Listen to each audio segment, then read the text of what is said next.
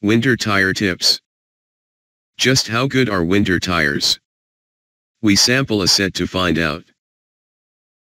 Winter tires are fitted by many of our European cousins during the colder seasons, yet us Brits still mostly stick with summer rubber all year round.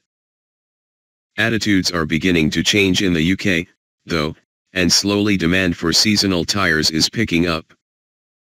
To see if this trend is a worthwhile one, we sample some cold weather tires on an unlikely winter vehicle, before offering advice on how to best look after these specialized tires, and yourself, on wintry British roads. Winter driving tips. Winter tires, the auto car test. The one thing we know about the seasons is that they are seasonal, correct? Which means it'll be winter before we know it again soon, and the questions about winter tires will once again arise in the minds of the everyday motorist. Such as, are winter tires worth what they cost? Do they really make a difference compared with summer tires when the roads turn greasy? Should they be made compulsory in the UK, as they are in many other cold European countries at certain times of the year? And which are the best ones to buy, and where are the best places to go to find the best deals? Until recent years, much of the auto car team was skeptical about winter rubber. They were called a conspiracy designed by the car and tire manufacturers to get us to part with our hard-earned folding for something that we don't strictly need. But then we tried some, at which point opinions on the subject changed completely. Click here for winter car maintenance tips. The first test was using a BMW 1M, a rear-wheel drive coupe with little weight over its driven axle, using Michelin Alpine winter tires. Immediately the car felt remarkably different to drive. It was much more comfortable along a straight road, was sweeter to steer, less fidgety on badly surfaced roads, and offered much more grip everywhere in the wet. The whole car felt as if it had been unlocked somehow, and there was also an amusing little sticker that had appeared in the top right-hand side of the windscreen, warning that it should not be driven above 149 miles per hour. As if BMW GB was saying, because we know what sort of larks you auto car lot normally get up to in our cars.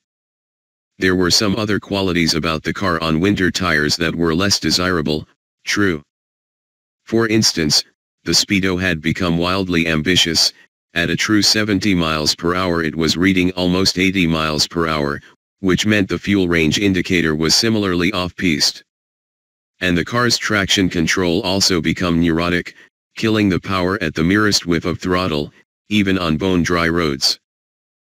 But when eventually it snowed, albeit only a bit, the tires were an absolute revelation. The 1M was not rendered useless, as no doubt it would have been on its original 19IN summer tires. Instead, it could go pretty much anywhere because it could stop, steer, and accelerate, almost as if the roads were merely wet rather than covered in snow. And having subsequently tried other winter tires on similarly hardcore machines, including a BMW i8, pictured, and Porsche 911, it's equally clear that winter tires aren't just here to stay but are getting better, year on year. Winter tires are now big business for the tire companies of Europe, even if we in the UK have yet to embrace them like most other countries in Europe. But our guess is that this attitude will change in the near future. Winter tires, right for Britain? What's the point in spending upwards of £1,000 on winter tires when we don't have the weather to justify such extra cost? Put it this way, next time it snows and our nation grinds to a halt once more, which it will, just think how much money will go up in smoke in the resulting mayhem.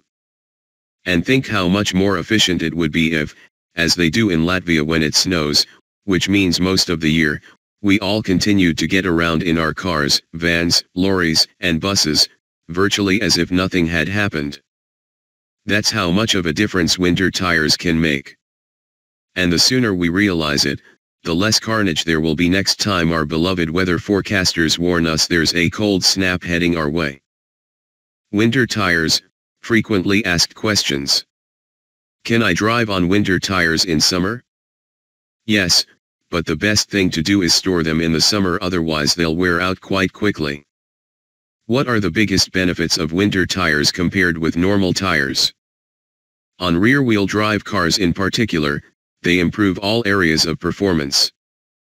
But the biggest differences are in braking and traction, and the differences are monumental, as in more than 50%. Do I really need winter tires on a front-wheel drive car? Yes, because although the improvements aren't as great as they are on rear drive cars, they are still very significant indeed, especially in braking performance. How much do winter tires cost?